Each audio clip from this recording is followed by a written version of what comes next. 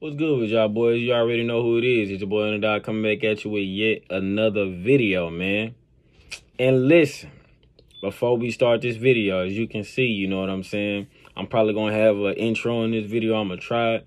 You know, I done bulked up and I done got pretty big, you feel me? So DM me, you know what I'm saying, for products I'm using, for the program that I'm on, man. You can invest and go ahead and I'll set you up. But look, highly requested video, man.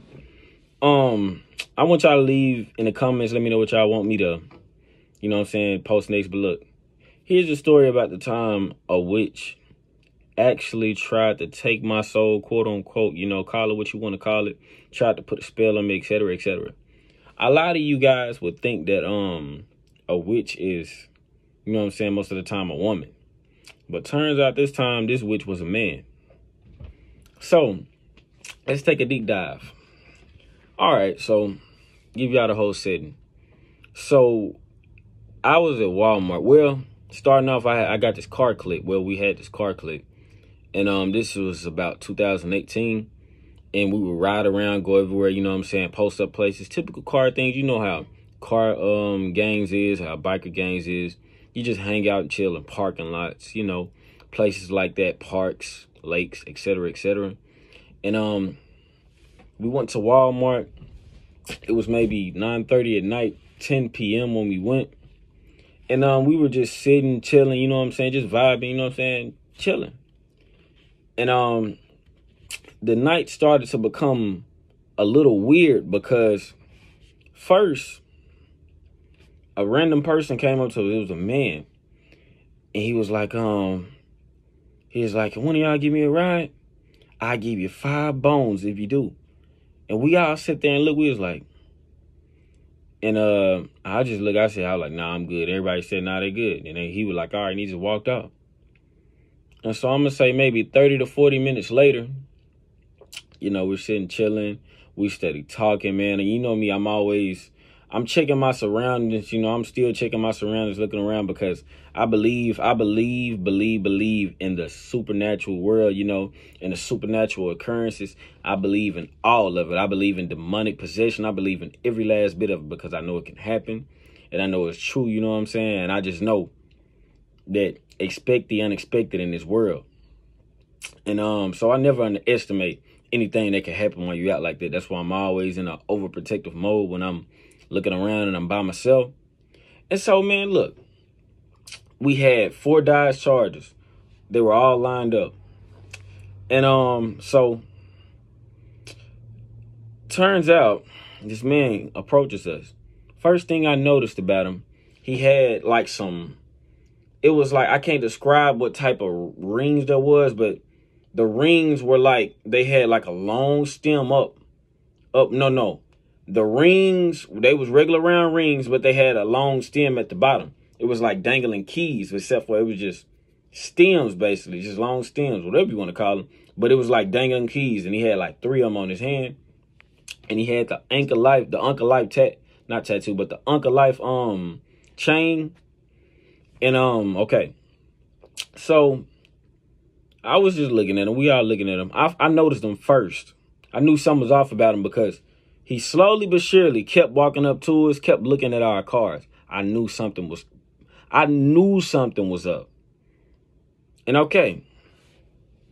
So he walks up and doesn't say a word. Walks up, he looks at all our cars, goes around once, full circle.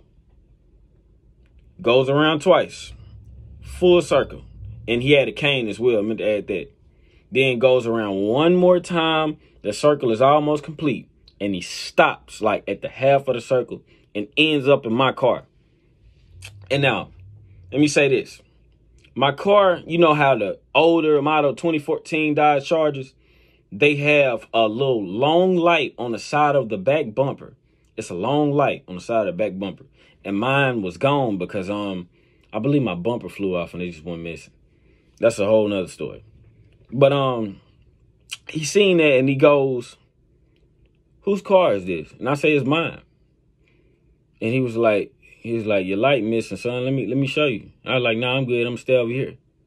And he was like, he was like, well, you know, your light's missing and stuff like that. I know.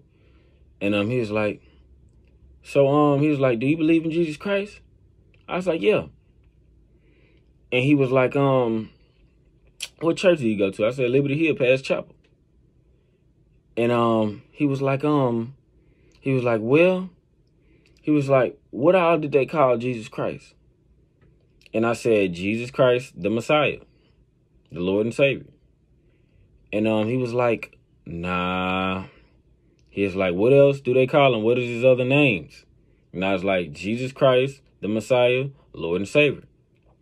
And he was like, nah, that still ain't it.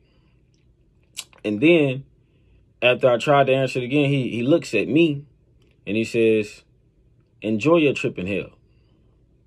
And then he walks off, and then like in the middle of it, he says, and your friends too. And so we look and we sit there, and we're all just sitting around pondering the thoughts of what he just told us, of how he specifically pointed me out only. Didn't say nothing to nobody else. He just pointed me out only. And we're just sitting there pondering, and we say, you know what? We finna go up in Walmart and we finna look for this man and ask him some questions because something's not right. So we walk up on him again in Walmart, and my homie says, why did you say that out there? And the man just flips out. He goes, I forgot exactly what he said, but he was basically saying that he's trying to attack him in a way. He was just, you know what I'm saying, just rambling off at the mouth and just real aggressive about it. And, you know, everybody in Walmart was saying, you know, he always comes up in here, you know, he's always disrespectful and loud and just a pushover and stuff like that. And so later on that night, you know, we all go home. I'm still thinking about everything because I'm like, why would he just come to me? Out of everybody in that group, he only came to me. He stopped in my car and he answered, you know what I mean? And he asked me the questions. He didn't ask anybody else no questions. It was just me out of the whole entire group. So I got to, you know what I'm saying, ask some people who I know that is familiar with voodoo, that, you know what I'm saying, not to judge them or anything, because people do make mistakes. They do try things, you know, when they're young, and, you know, eventually you can repent and come to Christ.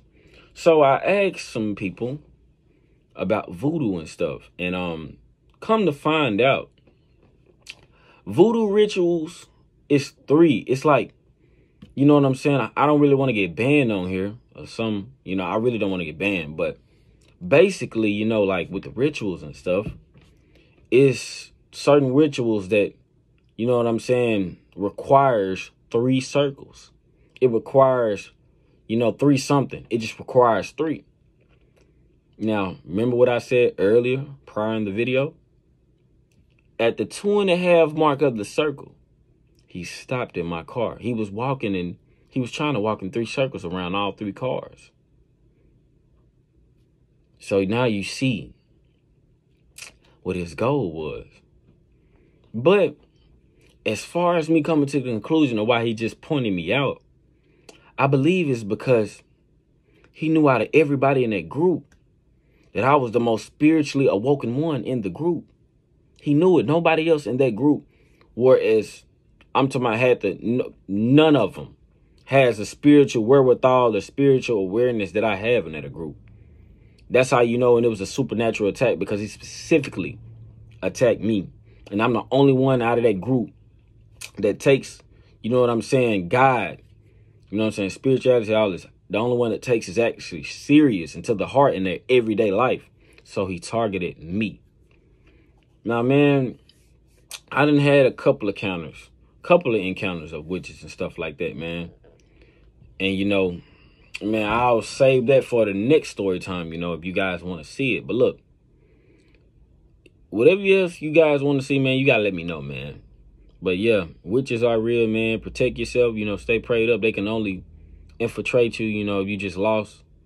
But you know what I'm saying, man. Let me know what you guys want to see. I always keep God first. God bless, man. Peace.